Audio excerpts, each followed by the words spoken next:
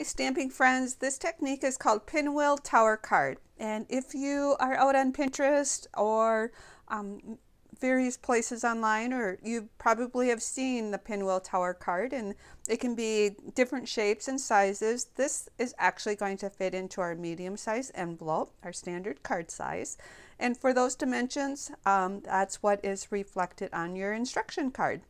It was going to be almost impossible to create a miniature card, so I have a photo here of the top part of the card to kind of give you some of the details for a visual when you want to recreate this card. So let's get started. Our card base is everything you need in your packet is there. You are going to need a strong adhesive, Stampin' Seal Plus or tear and tape, your regular adhesive, and mini glue dots, along with the paper snips to cut the strong, or I guess this is tear and tape, so you don't really even need that. So let's get started. So this is already pre-scored for you, but I want to show you how I have done that. I actually cut the cardstock when it's 8.5 here at 6.5, and I scored the piece before I cut it in half. So if you're making one card, you're going to cut it to 6.25 by 4.25, or leave it at 8.5 by 6.25. Your score marks are going to be at 2 3/4, 3 3/4, 4 3/4, and 5 3/4. That's going to leave you a 1/2 inch panel at the end. My advice is to use our Whisper White or Basic White or Very Vanilla, not a thick cardstock. It gets too much bulk in the middle. So now what you want to do is take a bone folder and, oh, I can reach one from here. I forgot to bring it over to the table. So what you want to do is take a bone folder in each one of these tabs. Oh, that has a dimensional on it. Oh, goodness. Every tab crease to be a mountain. A mountain fold is where it comes up. And when you do that, you're going to be able to create this square in the middle with this panel on this side. We want this square to be perfect, and because this is a smaller tab here, you're not going to put it to the center, and we want to make sure that this is perfect square, that it will flatten and reopen for us. The best way I know how to do that is lay it flat on the table, fold that small panel and the next panel to be on the top. Then on the bottom you have two panels and the large panel. Fold it flat on the table like that, and then apply your strong adhesive. I am going to use one strip of tear and tape, and tear and tape is a strong adhesive. I am not going to right to the edge of the cardstock. You don't need to do that. Because it's strong enough. You don't want exposed adhesive. Put some pressure down, take your pick tool, works good, fingernails to get that backing off. Hold this all flat to the table. And small panels up, one additional panel. There's 3 panels on the bottom, including this large one, and you're just going to fold this down, and that will adhere it to those exact location you need it to be, so it is still goes flat in any of the directions. So now we are going to complete the tower, the mechanics of it. We already have one panel on here. It was part of the core of this card. Your cardstock you need for this is 3 additional pieces that are 2 3/4 by 4 1/4, and they are going to be these other panels. So this first one I found, the best one to assemble, is the one that meets up to this wall and goes like that.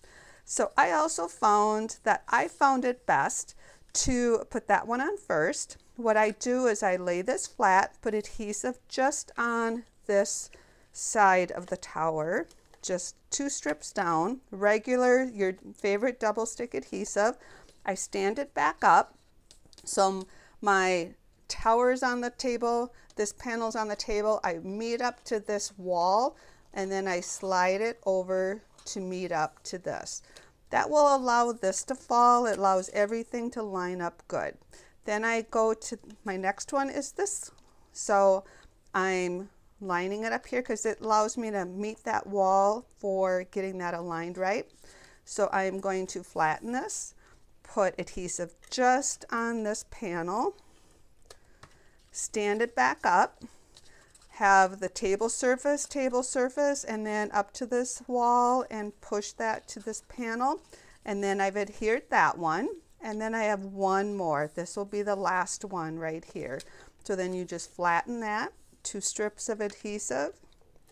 The beauty of the video, I know I'm going too fast to stay up, caught up to me, but you can hit pause and get caught up before you hit play again. That is the mechanics. And the beauty of this, it is going to go flat in any of these fashions to fit into your envelope. So now it's decorating. So the decorating, you're going to decorate each panel with a 2.5. So you need 4 places, 2.5 by 4-inch panel. And we are using the Expressions in Ink Designer Series paper. And that's going to be for the main panel. The back side of the other panel, you can decorate with a 1.5-inch strip by 4. And they are the same design as these pieces here. This paper is beautiful. It actually is, at the time I'm filming this, it's again not orderable.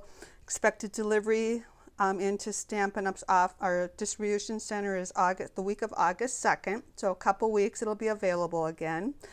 And it's a specialty paper. You can see the gold pieces here, but it's 12 by 12, and they've got some pieces have a decorative image. So some of the strips, all of the pieces are going to look different because we're taking 12 by 12 and cutting them down. So you're going to get a different section of that paper. This piece here I thought would be perfect for signing the cards, putting your, you know, happy birthday or whatever your sentiment to the who you're giving it to. So these 2 pieces are going to be in the back. You need to determine what you want on the front of your card. I chose these 2 pieces. So I'm going to put this piece here and this piece here. You decide, there's no right or wrong, whether you want to rotate them or leave them or your orientation. And then whatever on this panel is going to be visible when it's closed. You can choose any of the ones that you want. I would advise you to keep that one maybe to the back. So you can choose. I'm going to put this one here. So the one that I assemble first is this one. And the reason I do that is when I get that all lined up, then I can use the top and bottom as my guide to continue. And so I'm going to open this up and I'm going to adhere this one first. Use your regular adhesive. Put it on the back of the Designer Series paper. Decide which you want up or down, you know, or the top or bottom.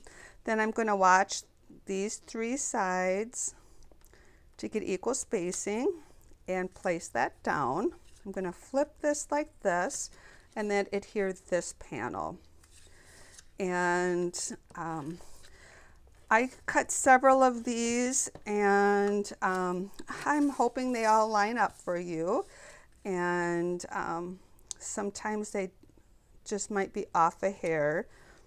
You need to go to a paper trimmer to fix them.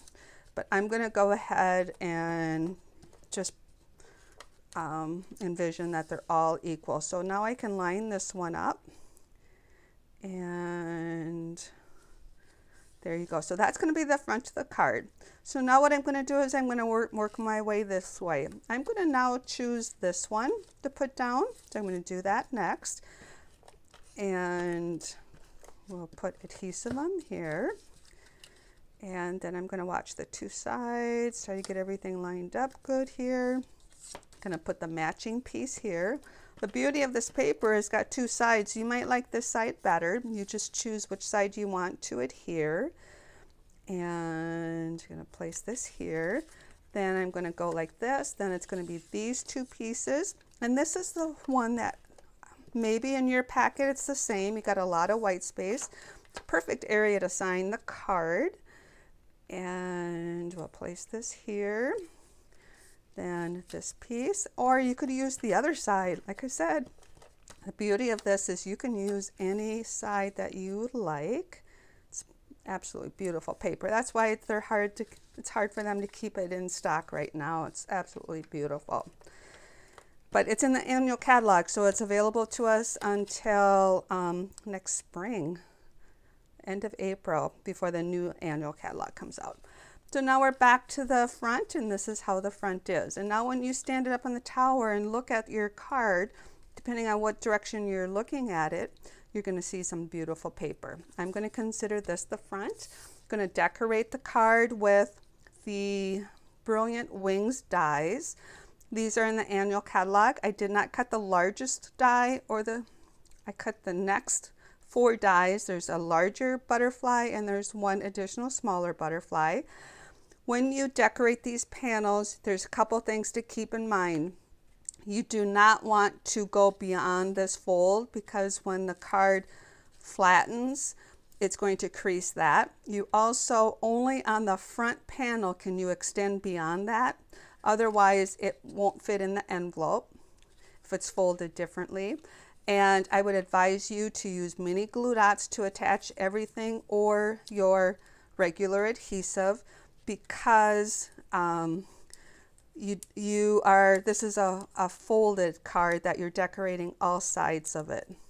And I'm going to put a couple mini glue dots on each butterfly, turn it over, and make sure that that butterfly has no exposed adhesive on the other side. So I'm going to bring those mini glue dots in, and this is the only one that can extend off the edge. So I'm going to extend that off just a tad bit, and I'm going to move that up a little bit, like so.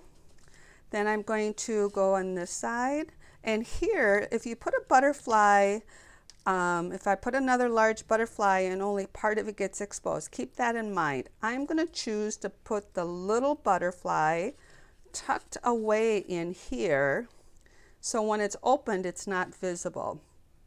So again, as I mentioned, mini glue dots, and most of the time I choose to put a couple mini glue dots on for time and video purposes. I'm only going to put one on, and I'm going to have this fly this way.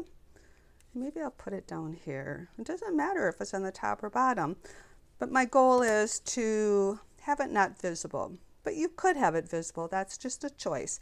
Now when I go to this side, it's not going to matter which one I put where for visible when the person takes it out of the envelope and looks at it. So just make sure that these mini glue dots aren't exposed. I'm going to fill in this white space like so. And then, oops, I told you I couldn't expose that off the edge, and I just did. But I think I'll be okay as long as the card's folded like this on the front and the back. This one needs to stay within that panel. So it should be okay.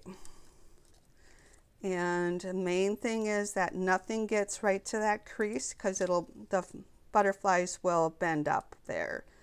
And whatever you do choose to put here. So I'm going to just have this butterfly here. So now we've got our butterflies. This is a perfect spot to sign the card. And there you have a Pinwheel Tower card. In your packet, I don't know where it went off to, but there should be an oval that's already cut. And I stamped Thinking of You on mine. Again, no dimensionals, just have a flat adhesive and place that down. And you can choose not to put that. And because this all flattens down, I did not even add any embellishments to the butterflies. But there's many things you could put on here to decorate it. And I hope this video was helpful for assembling the Pinwheel Tower card. Thank you, everybody. Take care. Chat soon.